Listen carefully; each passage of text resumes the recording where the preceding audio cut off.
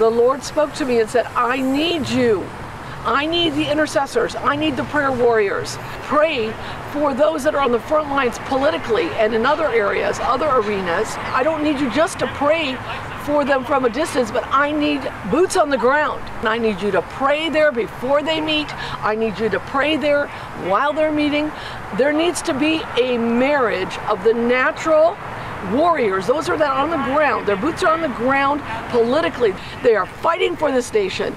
And there are the spiritual, the body of Christ that carries the anointing of the Lord Jesus Christ. And we must marry the two together.